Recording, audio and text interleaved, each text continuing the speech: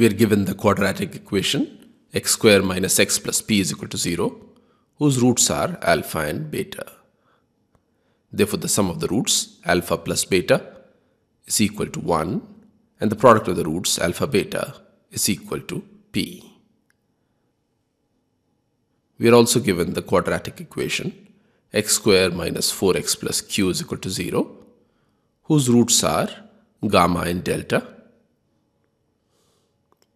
Therefore, the sum of the roots gamma plus delta is equal to 4, and the product of the roots gamma times delta is equal to q. Now we are given that alpha, beta, gamma and delta are in geometric progression. Let's assume that the common ratio of this geometric progression is equal to r. Therefore, beta is equal to alpha times r, gamma is equal to alpha times r square, and delta is equal to alpha times r cube. Using this in the result alpha plus beta is equal to 1, we get alpha plus alpha r is equal to 1, which implies that alpha times in brackets 1 plus r is equal to 1. Let's call this result 1. Similarly, the equation gamma plus delta is equal to 4 becomes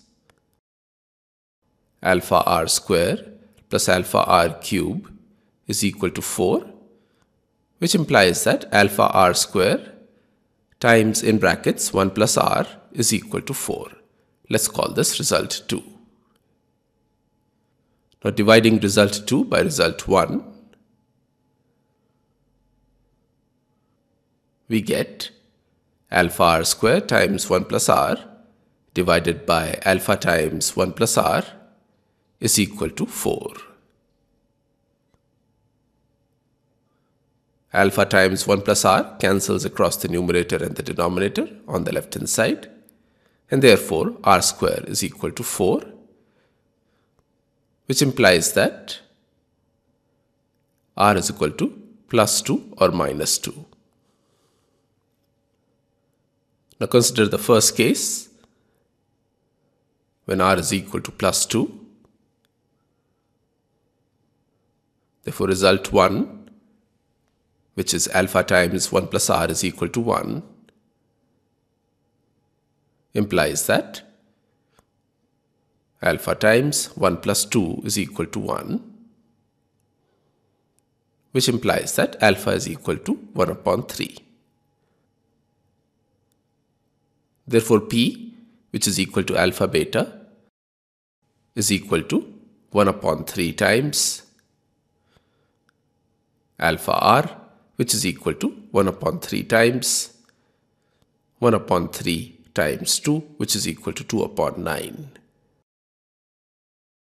This is not an integer as required in the problem statement and is therefore ruled out.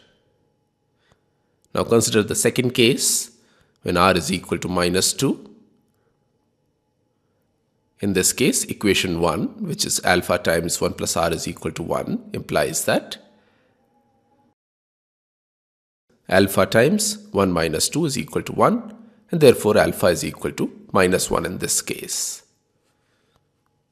Therefore, p, which is equal to alpha beta, which is equal to alpha times alpha r, is equal to minus 1 times minus 1 times minus 2, which is equal to minus 2. And q, which is equal to gamma times delta, which is equal to alpha r square times alpha r cube, which is equal to alpha square times r raised to the power 5, is equal to minus 1 square times minus 2 raised to the power 5, which implies that q is equal to minus 32. Therefore, the integral values of p and q are minus 2 and minus 32 respectively. And this is the required answer.